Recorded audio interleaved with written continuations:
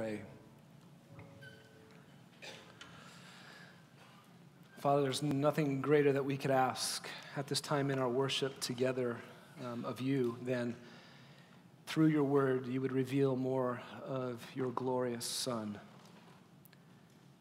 Thank you for all that you accomplished in salvation for us.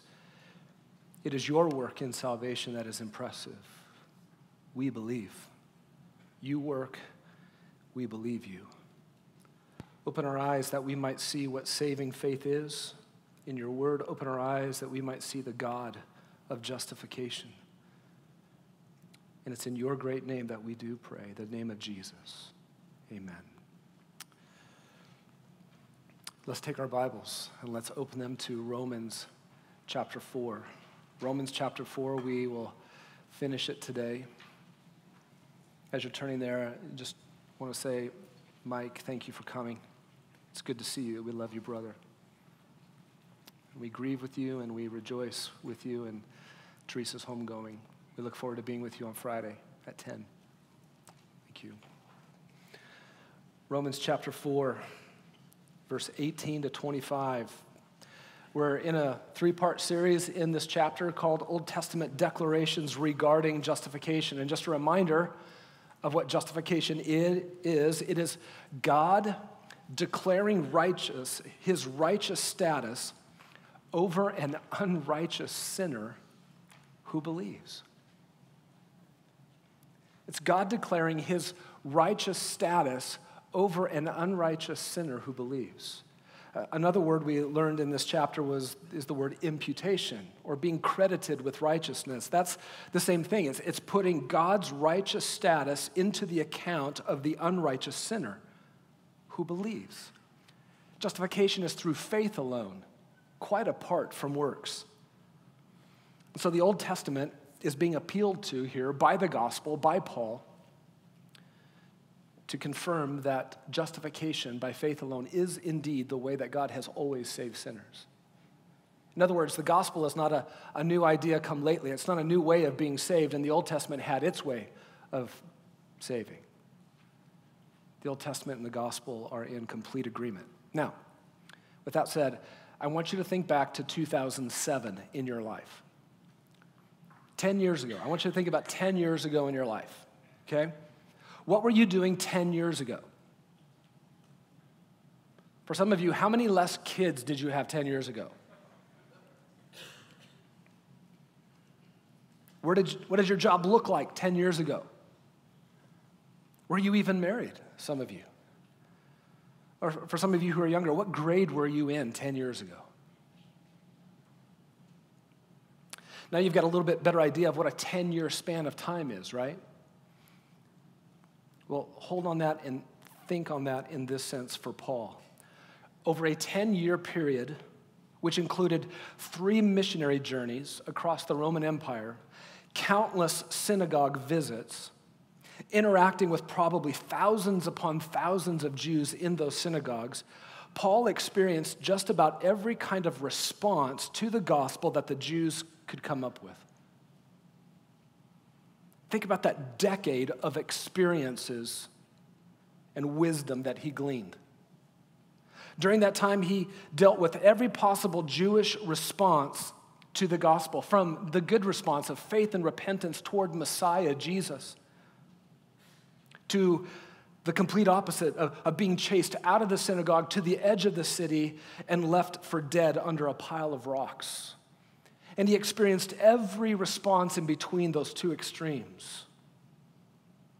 Romans 4 indicates that I think one of the central flashpoints he faced in responses to the gospel centered on the connection that the gospel makes between Abraham and Jesus in justification through faith alone.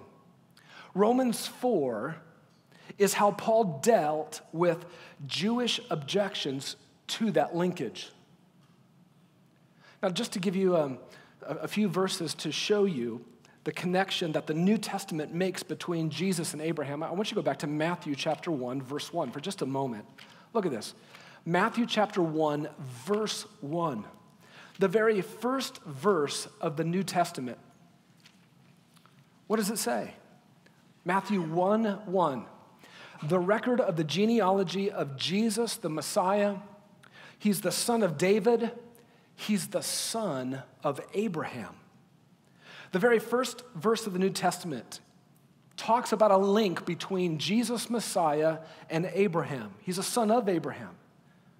If you're going to read the New Testament wants to make sure you understand right away the genealogical connection between Abraham and Jesus. He is the descendant of all of the descendants of Abraham. Go to John chapter 8, verses 56 to 59. John 8, 56 to 59. Jesus has some very difficult words to say to the Jews around him who are disbelieving. He says this to them in John 8, 56. Your father Abraham rejoiced to see my day, and he saw it and was glad. So the Jews said to him, you are not yet 50 years old, and have you seen Abraham? Jesus said to them, truly, truly, I say to you, before Abraham was born, I am. They knew exactly what he was saying, and therefore they picked up stones to throw at him because they believed he was blaspheming, claiming to be Yahweh, who was predating even Abraham. So Jesus made a link between himself and the Jews. Look at Luke chapter 13. We saw this one last week. Luke 13, verse 27. Again, Jesus is having a very difficult conversation with the Jews who are rejecting him. He tells a story, a parable about those who will be not let in to the celebration of the kingdom when he comes again. And he says in verse 27, I tell you, I do not know where you are from. Depart from me, all you evildoers, into that place. In that place there will be weeping and gnashing of teeth when you see Abraham and Isaac and Jacob and all the prophets in the kingdom of God, but yourselves being thrown out of it. You see, they thought they were sure guests of the kingdom. And Jesus is giving them some harsh words about it.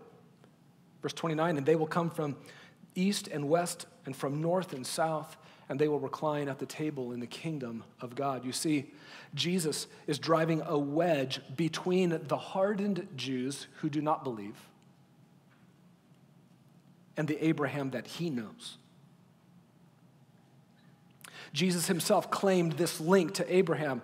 They are not equals, but Abraham was indeed on Messiah's side, on Jesus' side, not on the side of the unbelieving Jews. And as Paul preached this kind of a gospel connection between Jesus and Abraham, the Jews had a hard time seeing how what they had been taught about Abraham could put Abraham together with what they're hearing the gospel say about Jesus. What the Jews believed about Abraham, what they believed about justification, what they believed about faith was not what the gospel was teaching about Jesus, about justification, about faith, and even about Abraham. What the Jews believed, they believed because their rabbis taught them to believe it.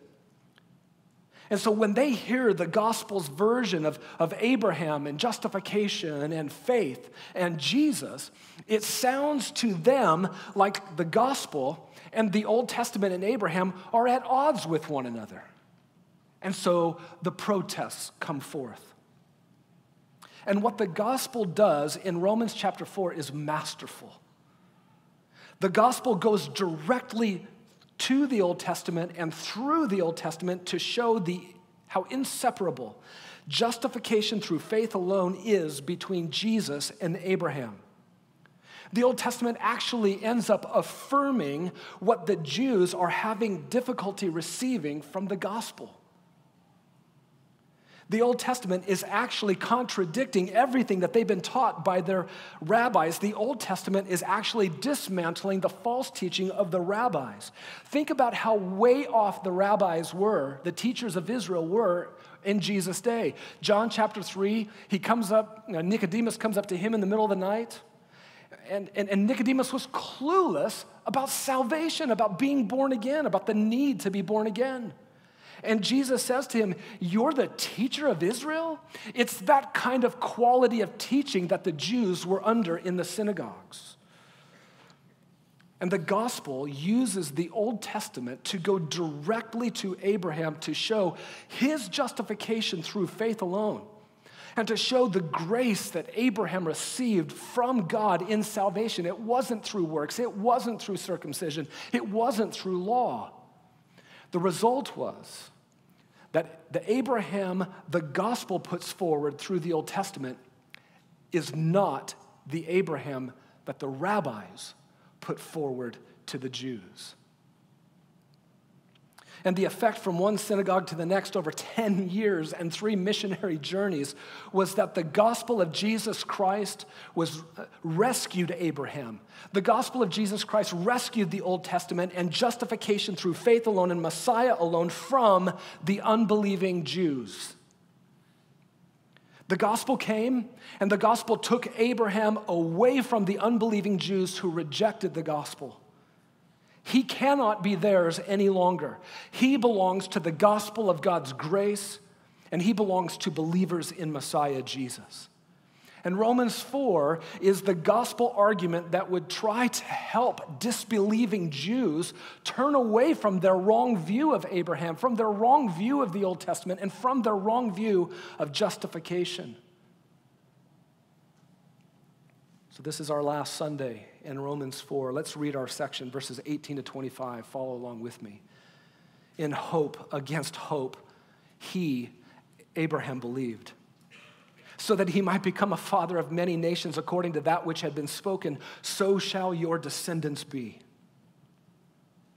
Without becoming weak in faith, he contemplated his own body, now as good as dead since he was about 100 years old, and the deadness of Sarah's womb. Yet, with respect to the promise of God, he did not waver in unbelief, but grew strong in faith, giving glory to God, and being fully assured that what God had promised, he was able also to perform. Therefore, it was credited to him as righteousness. Now, not for his sake only was it written that it was credited to him, but for our sake also, to whom it will be credited as those who believe in him who raised Jesus our Lord from the dead, he who was delivered over because of our transgressions and was raised because of our justification. What is this chapter all about? This is what we've said. 4 declarations from the Old Testament on justification prove that faith has always been God's unchanging way of saving unrighteous sinners. Justification through faith alone, apart from works, is not a new way to be saved that the gospel has come along and revealed. It is the same old way the Old Testament put forth, and Abraham is the central argument in that. The last 2 Sundays, we covered the first 3 Old Testament declarations. The Old Testament declares first, justification was never through works. Secondly, justification was never through circumcision. And thirdly, justification was never through law. You can listen to those last 2 weeks and familiarize yourself with that. And that leads us to the last declaration from the Old Testament this morning. Number 4, the Old Testament declares justification was never for Abraham alone. Justification was never for Abraham alone. That's the big idea of where 4:18 to 25 is going. The climactic end to the chapter, the climactic end to the gospel argument is going that way, but it all starts with the stunning display of Abraham's faith in verses 18 to 22. So notice with me first, number 1. The exemplary faith concerning justification. Justification, being credited with righteousness through faith alone, is still the focal point here. So showing how exemplary Abraham's faith is will actually show the kind of faith it is through which justification comes. Because that's where it's headed in verse 22. Therefore, it was also credited to him as righteousness. Look at verse 18 with me. In hope against hope, he believed. Abraham believed. But you have to tie that back to verse 17. He was in the presence of him whom he believed, God. He believed God. He believed the God who gives life to the dead and calls into being that which does not exist. But notice the quality of this faith in verse 18. In hope against hope, he believed. That's a turn of phrase that means Abraham believed against all odds. The only way to, in hope against hope, believe is if the hopes that are mentioned there are not the same hope. Abraham's believing was on the basis of one hope while being against the little and failing hope on the other. One hope is a hope from a limited or scant human resources, and the other hope is on the basis of God and who He is. And the God-given hope trounced the failing human resources hope. It looked like there was no human ground for hope in verse 18, becoming a father of many nations according to that which had been spoken, so shall your descendants be. That was the promise. Remember, it requires a world-sized stage for this nations-sized promise. He is the heir of the world, Abraham is. Chapter 4, verse 13. And his descendants along with him. So there are two hopes. There's a human-centered, failing hope, and then there's a God-centered hope, and those were in conflict concerning God's promise to Abraham. And in his faith, he believed on the basis of the one hope from God against the failing hope oriented in human ability. Verse 19 expands on this. It shows us this battle going on within Abraham as he believed. Everything seems to be stacked against him. Without becoming weak, verse 19, in faith, he contemplated his own body, now as good as dead, since he was about 100 years old, and he contemplated the deadness of Sarah's womb.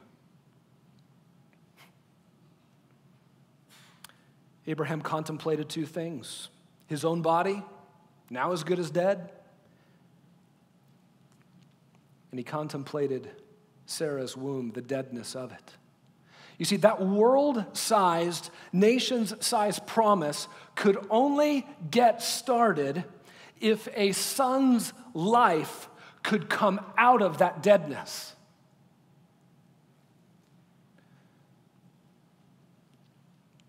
Abraham faced those two death facts.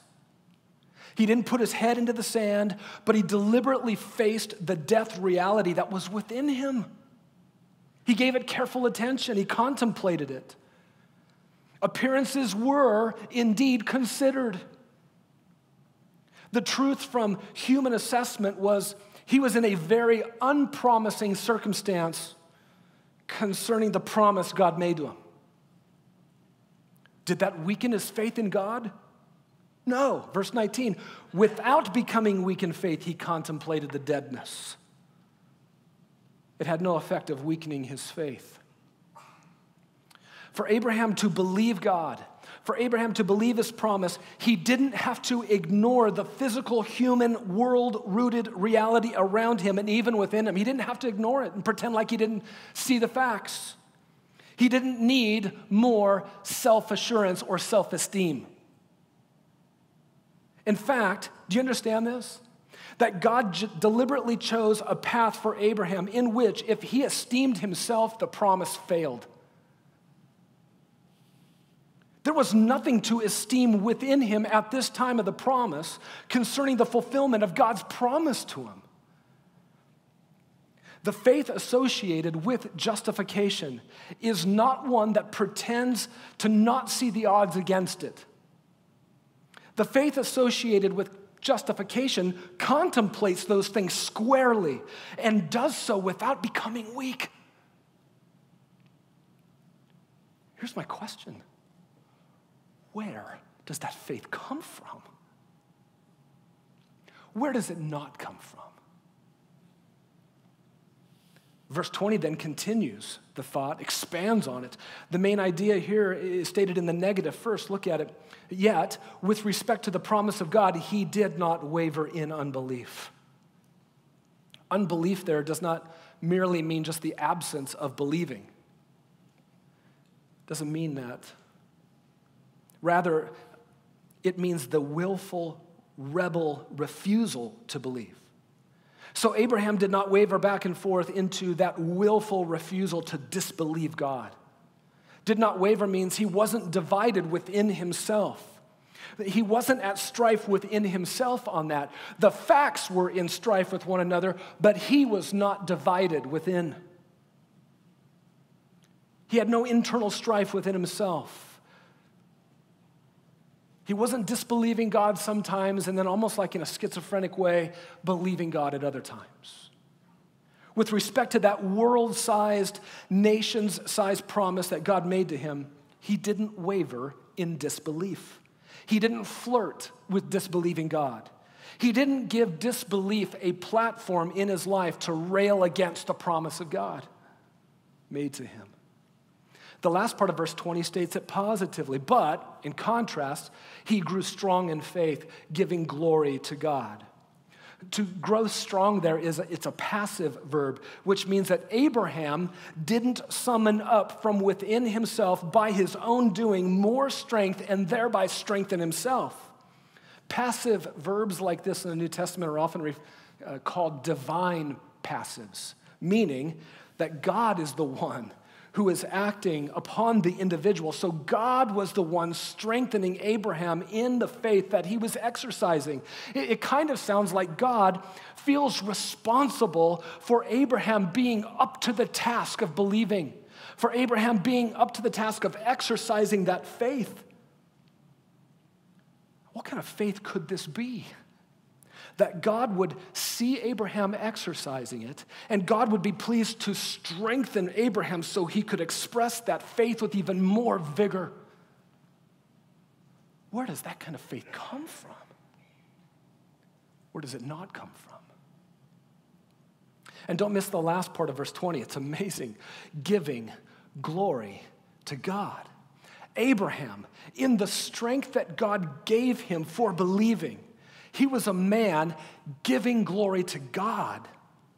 Abraham was oriented toward God in this faith that he was exercising. He only wanted to magnify God. He only wanted God to be seen to be the glorious and impressive, radiant, splendid God that he is. It's truly amazing. Because think about this. Think how God was taking this little man, this little old man, and magnifying him. A world-sized, nation-sized promise was coming from God to Abraham. He had the title, heir of the world, this little old man. If anybody was getting magnified, it looked like Abraham was being magnified by God. And yet, Abraham, with strength from God for believing, wasn't impressed with himself at all. This believing actually emptied himself of high thoughts of himself. It only filled him with high thoughts of God instead, who made the promise. That God had to be magnified. That God had to be seen to be the weighty, impressive, radiant God that he was. Abraham, believing God, being strengthened by that God, was glorifying that God. Now you tell me, where did that faith come from? Where did Abraham find that faith? Where does it not come from? And think with me just for a moment on what Romans has told us about the glory of God so far. Go back to chapter 1, verse 22. This is shocking. Look at this. Romans 1:22. Professing to be wise, they, all of humanity, became fools and exchanged the glory of the incorruptible God for an image in the form of corruptible man and of birds and four-footed animals and crawling reptiles. Verse 25, for they exchanged the truth of God for a lie. They worshiped and served the creature rather than the Creator. In our ungodliness, in our unrighteousness, we know the weightiness of God. We know the radiant splendor and the impressiveness of the God who made us. But we, in our rebellion, exchange it for an image that is actually a mockery of that great incorruptible God. Instead of worshiping this weighty, impressive one, let's scribble some pictures of man and birds and four-footed animals, and even let's go all the way down to the low dust and scribble some pictures of a reptile crawling along the ground, and in worshiping that image, we mock the God of glory.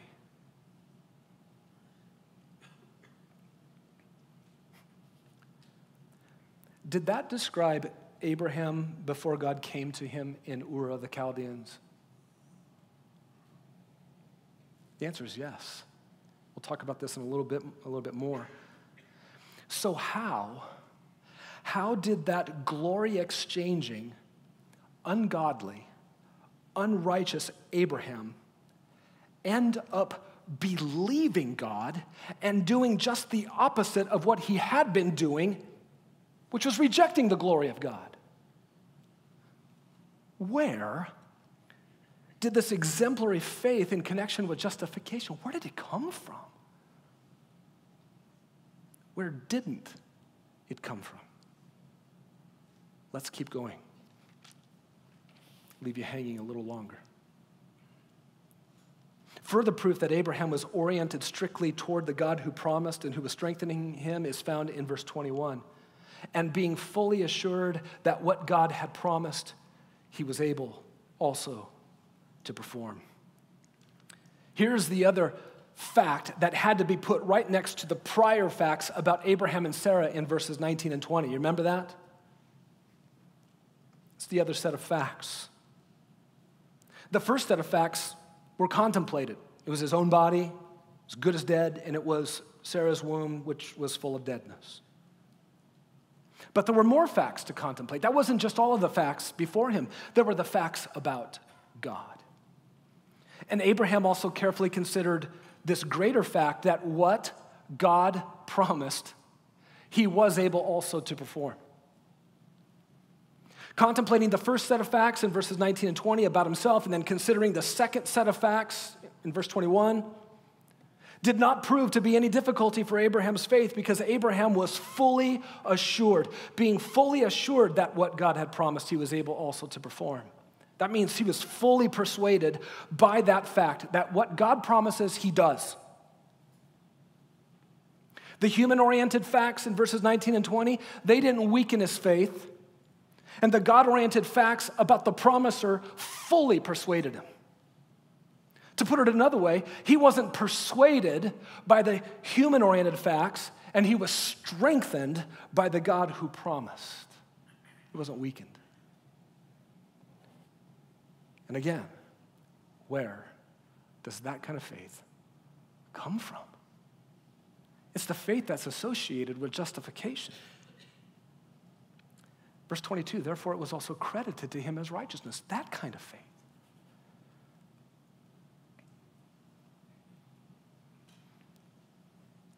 Where does this kind of faith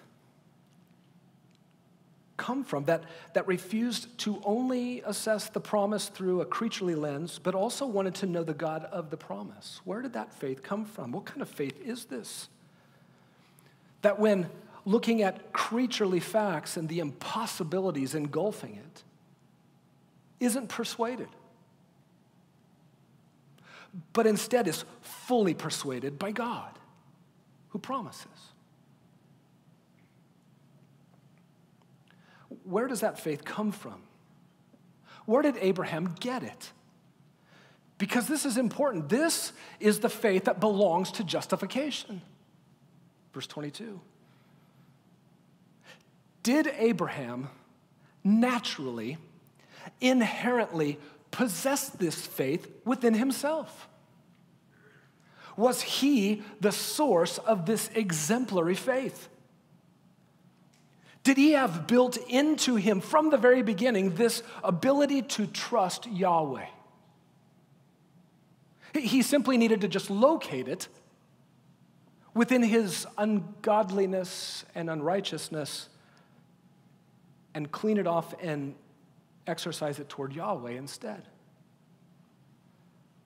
Let's just remind ourselves again of what Abraham was prior to Yahweh coming into his life in Ur of the Chaldeans, where he lived with his father Terah. Remember, Romans 1 describes what I was before God came into my life and saved me, and it describes what you are or what you were before God came into your life and saved you, and it describes Abraham. And that would have been a difficult one for the Jews who were disbelieving to swallow.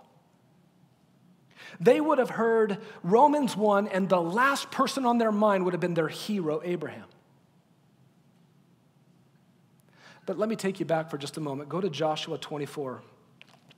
Joshua 24, it's the last chapter of Joshua. Joshua has taken the tribes into the promised land.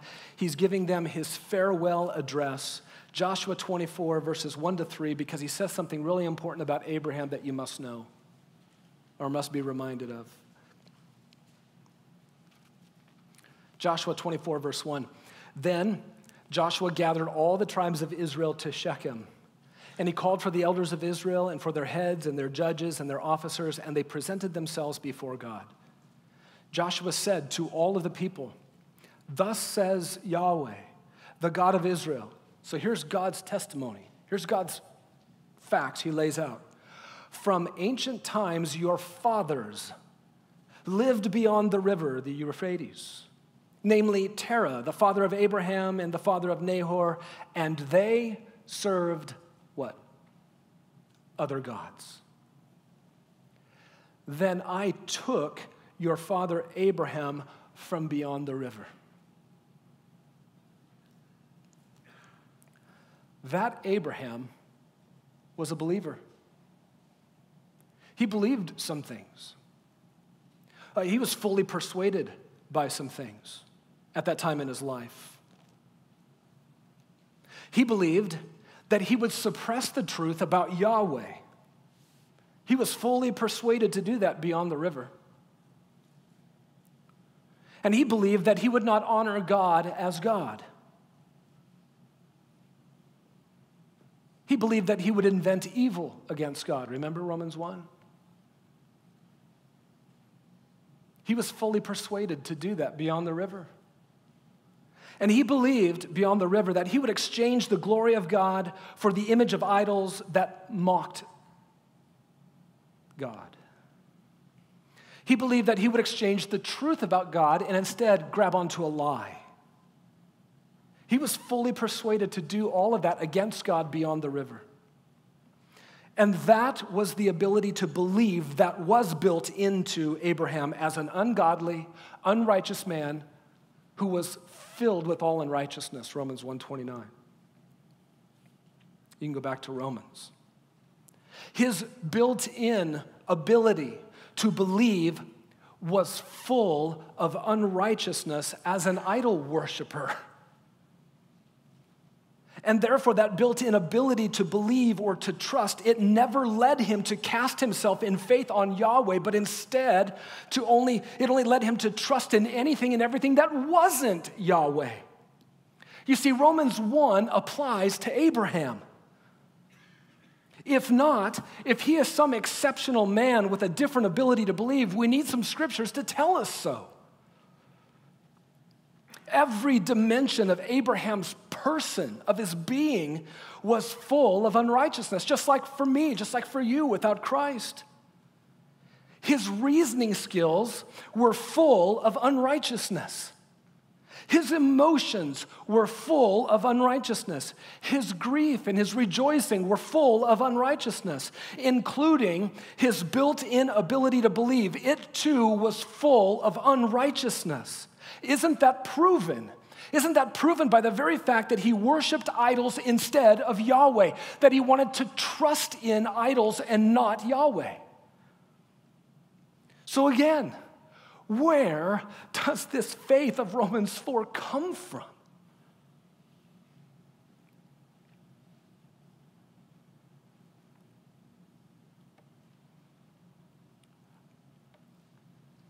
Where does the Bible lead us to conclude that though man is full of unrighteousness, his ability to trust is something that's not affected by indwelling sin? It doesn't.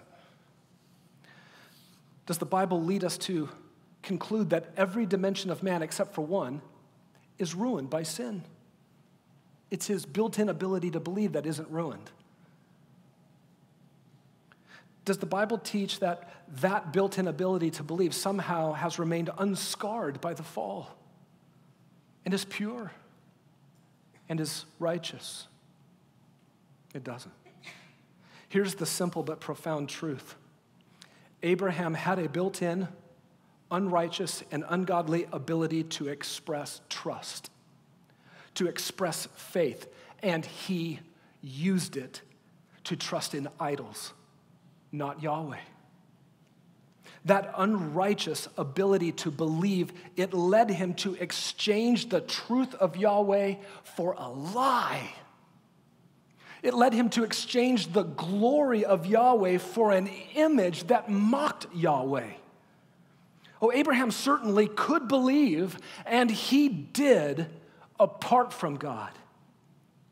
And it meant that he was an idolater. So then, Romans 4, verses 18 to 22. What Romans 4 describes is not that built-in faith. Romans 4, 18 to 22 is not a description of Abraham's inherent ability to trust. Romans 1 is a description of Abraham's built-in inherent ability to trust in idols. The faith that is on stunning display in Romans 4 is inseparable from justification. It is a description of the faith that God brings in his grace to unrighteous, ungodly idol worshipers who believe anything and everything else but God currently. It's a description of the faith that God in his grace brings to the unrighteous sinner, to the ungodly sinner who currently believes that he should hate Yahweh. And our great God and our great Savior, in his mercy and in his grace, with that gift of faith in his hand, he approaches that rebel sinner who believes that he should hate God and contemplate a way to get rid of God. And that God in his grace, with the gift of faith, says, stop that. Repent of your unrighteous trust. Repent of your ungodly faith. And believe me instead with this faith I bring to you by my grace. It is my gift to you, for by grace you have been saved through faith, and that not of yourselves. It is the gift of God, not as a result of works, so that no one would boast. And listen to me, with that God-given faith, when it comes to you, you won't be afraid to look at the human impossibility before you of being saved.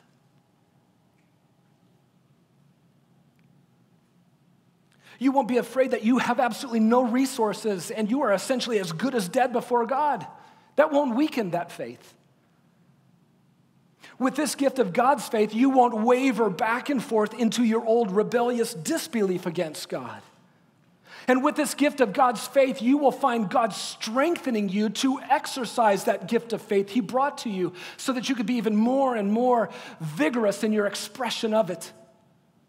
And with that God-given faith, you will want God's glory to be seen for what it truly is. And by God's gift of faith to you, you will be fully persuaded that what God promises in salvation through Jesus Christ, he is able also to perform. The exemplary faith of Abraham that he is exercising, it is the gift of God's grace that believes Yahweh in all of the opposite ways that Abraham's built-in ability to trust once operated towards idols. Where did Abraham get this faith? God gave it to him. He certainly didn't look within himself and clean off his wretched inherent ability to believe and tune it up and run it towards Yahweh instead of idols. He received this faith according to grace. Chapter 4, verse 16. For this reason, it is by faith in order that it may be in accordance with grace. The promise of God is that way to Abraham and to his descendants, and justification is that way. Faith operates according to grace, the gift that God gives. Abraham exercised that gift of faith, and God credited it to him as righteousness. Verse 22. Have you ever thought about the faith you're exercising? Right now, you are a believer. Even if you say you don't believe in God or believe in Jesus, you do. You're a believer, the Bible says. You're fully persuaded by some things. You're either fully persuaded by your own built-in, unrighteous, and ungodly version of believing and trusting, or God's precious gift of grace. Do you know which one you're exercising? And you say, well, how can I know?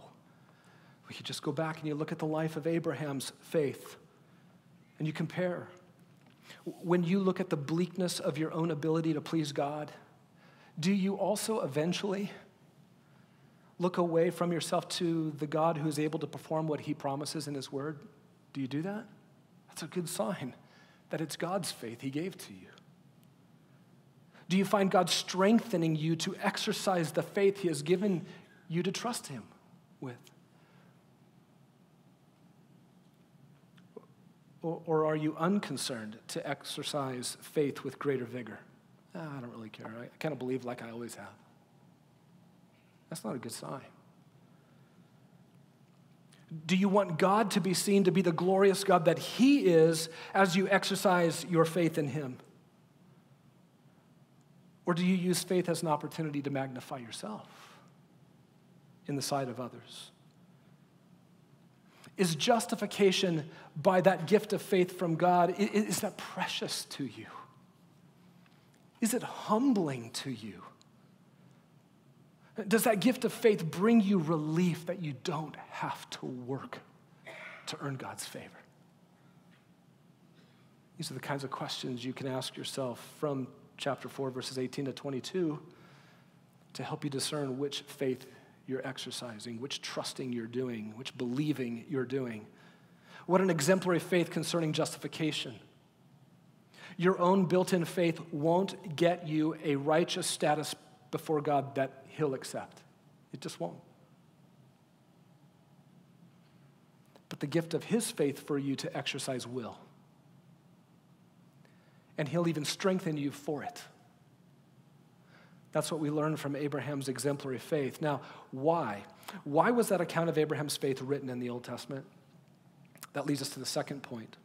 Notice with me, number 2, the extended design of justification. The extended design of justification, verse 23, look at it with me.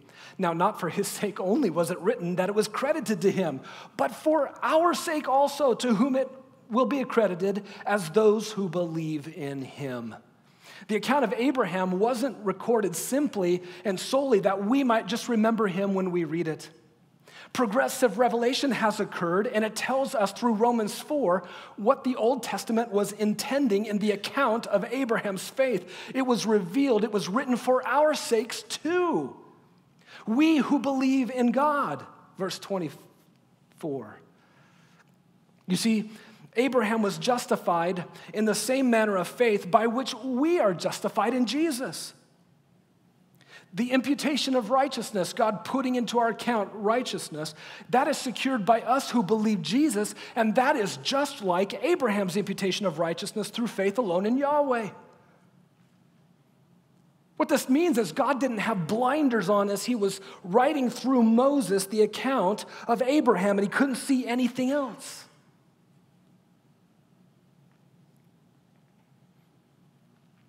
Abraham and justification in the Old Testament were not in a cul-de-sac location that just brings an end to the story. But rather, they are instead on a revelational highway, we find out, that has been extended all the way to us who believe the God who raised Jesus from the dead. And again, what this does is it accents the unity between the Older Testament and the Newer Testament, between the Old Testament and the Gospel. And it accents how useful and helpful the Old Testament is for us who believe Christ. It was not for his sake only written. It was written for our sake. Then go there, believer. Read it. Look for other believers like Abraham. Grab all you can from what you see of that faith. In chapter 15 of Romans, in verse 4, Paul says this, whatever was written in earlier times was written for our instruction, so that through perseverance and the encouragement of the scriptures, we might have hope. It was written for our sake. 1 Corinthians chapter 10, verse 11 says this, now these things happened to them, Israel in the wilderness, as an example that they were written for our instruction, upon whom the ends of the ages have come. And you know 2 Timothy 3:16, all scripture is inspired by God. The Old Testament is God-breathed, and it is profitable for us. Profitable for teaching, for reproof, for correction, for training in righteousness. Let this become a motivation for you to explore the Old Testament with greater anticipation and even greater joy. Be eager to find this kind of God-given faith in the Old Testament that actually defies the fallen nature within. Ask God to give you eyes to see it, to find it, to locate that faith in the Old Testament, for then a heart to rejoice in it. That's the same faith that I've been given to trust Jesus in justification. Notice lastly with me, number 3, the exalted God of justification. You were concerned that number 2 was going to go as long as number 1 did, weren't you?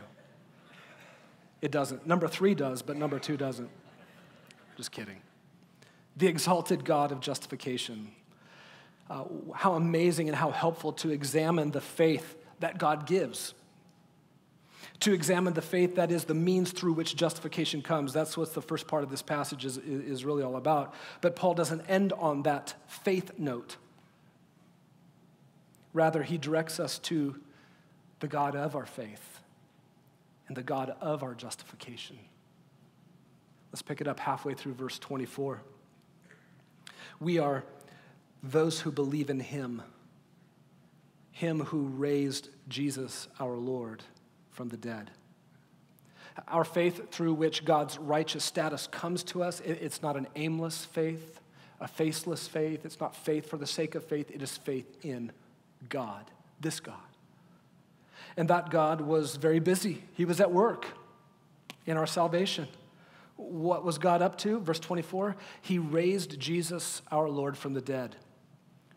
He raised his son from the dead. There's a beautiful likeness between the events surrounding Abraham and his justification by faith alone and Jesus, God's son, and our justification by faith alone. Remember, according to verse 19, Abraham's and Sarah's bodies, they were like a grave of deadness, right? But out of that deadness came a living son, Isaac. And Abraham believed God who gives life to the dead, verse 17. And that belief in that God who brought a living son out of his own deadness was credited to him as righteousness. And now the gospel comes along and tells us God's son came out of the grave of death too, but it was his own. It was his own deadness, his own death. God brought a living son out of Abraham and Sarah's deadness, and the same God, for our sake, in the gospel, raised his own son from the realm of the dead. And like Abraham, we believed that same God who raised his son from the dead, and it was credited to us as righteousness. Your Old Testament and your New Testament are in complete agreement in regards to justification by faith alone, in Christ alone. Verse 24 mentions both Jesus dead and being raised by God. Verse 25 tells the details of that death that preceded his resurrection. Look at verse 25. He is the one who was delivered over because of our transgressions, meaning he was delivered over all of the way to death for our transgressions. He wasn't delivered merely over to the religious leaders of the Jews in the temple because of our transgressions, like they had any concern for our transgressions. And it's not that he was delivered all the way over to Pilate, the Roman governor, because of our transgressions, because Pilate was concerned about our transgressions. No, he was delivered all the way over to death on the cross because God was concerned about our transgressions. And God, the Father, is the one who has delivered his Son over. He was the one who was delivered over because of our transgressions. And Romans chapter 8, verse 32 only confirms this. He who did not spare his own Son, but delivered him over for us all, how will he not also with him freely give us all things? Do you remember how Jesus' death is central in our justification as believers? Look back at Romans chapter 3, verse 24. Do you see it there? Being justified as a gift by his grace through the redemption which is in Christ Jesus. That redeeming work is the shedding of his blood to pay the ransom price to set us free from our sin that occurred at the cross. His resurrection from the dead is also in Romans 4:25. He was raised.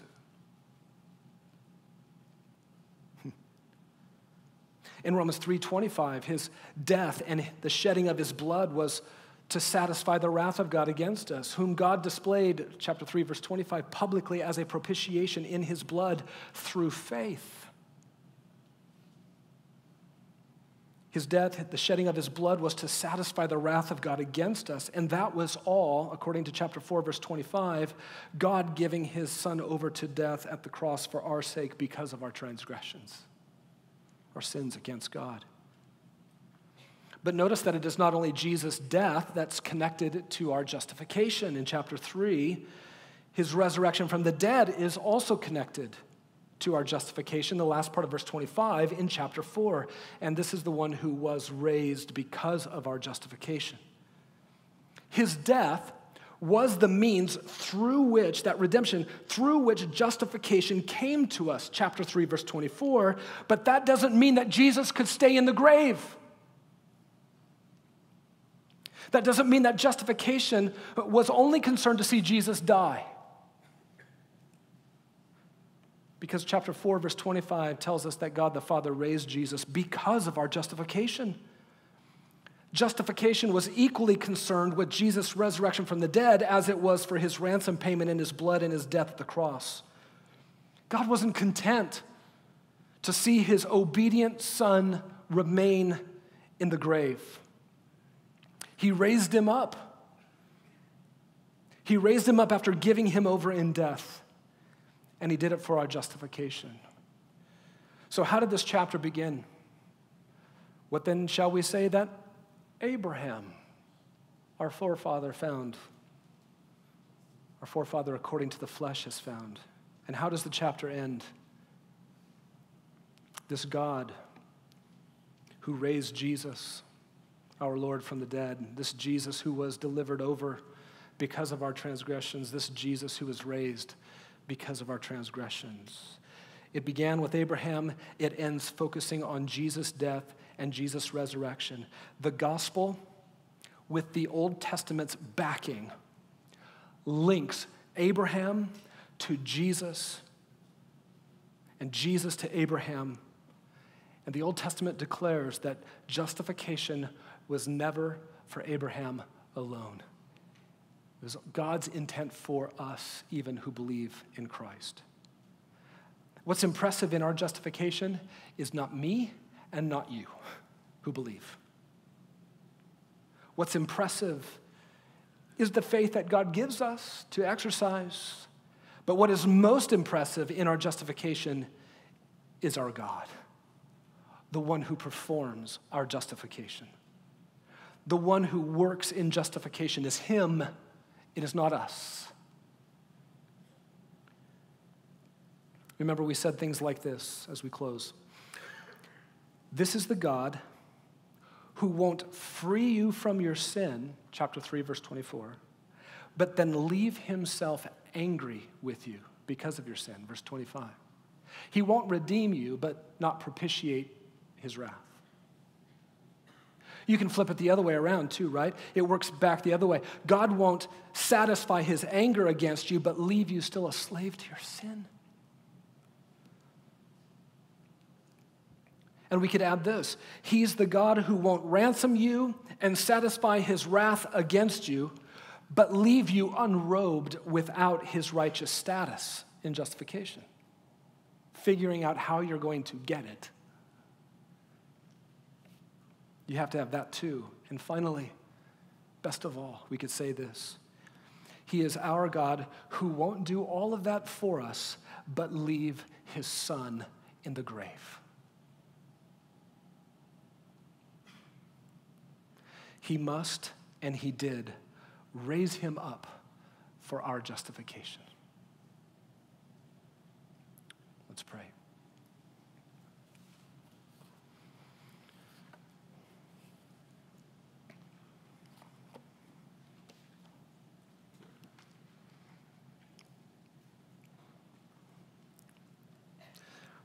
Father above, we marvel at your great work in salvation, in justification.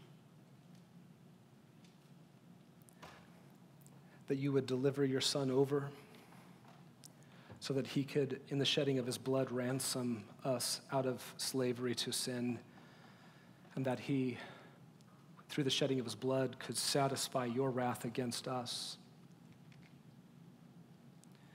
And that you, in your grace and in your kindness, would give to us a faith that we can't produce ourselves in you. That you would even strengthen us in the exercising of that faith so that you would then declare us righteous with your status of righteousness. No man makes up this kind of God. Rather, you revealed yourself to us through this amazing book, this revelation of you. And we thank you. We give glory to you. You are worthy of it. Thank you for saving sinners like us. In Jesus' name, amen.